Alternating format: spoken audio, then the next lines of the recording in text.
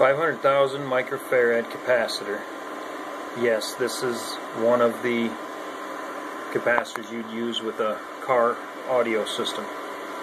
And I've incorporated this into my solar setup to help offset a heavy draw on the inverter.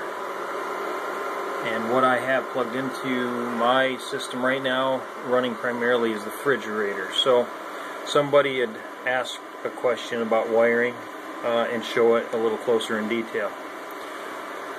To simplify this, the positive from the capacitor, don't worry about this. This is just this comes from one of these. I have one of these wired in there, and because it's positive and negative exposed, I plugged it in there. Okay, but forget about these. So off of here we have positive, and it runs across and goes straight into the bus bars. It's this wire right here.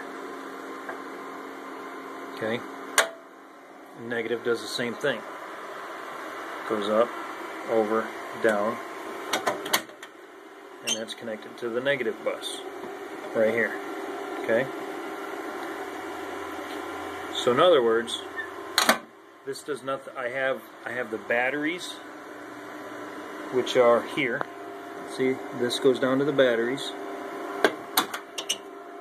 and that comes up to the bus bar, and the inverter also, the negative goes over and connects to the bus bar. I basically have everything tied into the bus bar.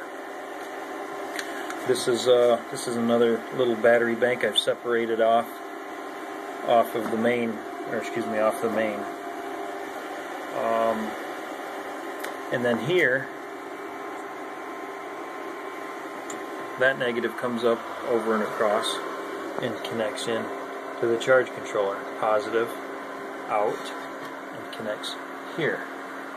So all you have to do, one of two things, is the closer you can get the capacitor to the inverter, that's what you're looking at right there. Is you're looking at just basically taking the power out of this and sending it directly here.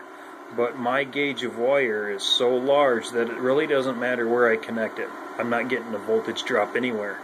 But if you're using smaller gauge wire and you had your capacitor connected to your battery bank, then you would kind of hinder the operation or minimize it if you were to connect it to the batteries versus connecting it right to the inverter where it's drawing. So the idea behind it is when the inverter draws a heavy load, like on the refrigerator, when it first kicks on, draws a lot of amps. So your voltage will drop a lot, and then it'll kick back in. And this thing is a 2,000 watt inverter with a 4,000 watt peak.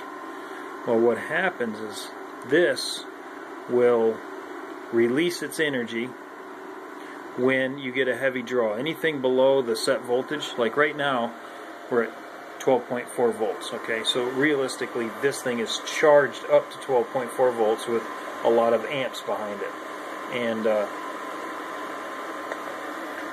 when this thing draws down, you know, without it, you would be pulling a lot of amps on the batteries. This overcomes that, gives that little extra surge, and helps the inverter fire up, or helps the inverter power your load a lot faster, in turn helping minimize the load that is put on your inverter.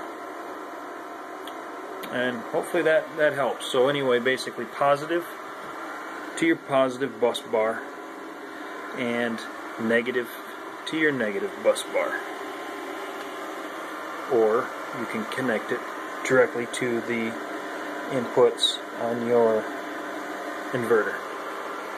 That's it. Hope it helps. Any questions? Let me know.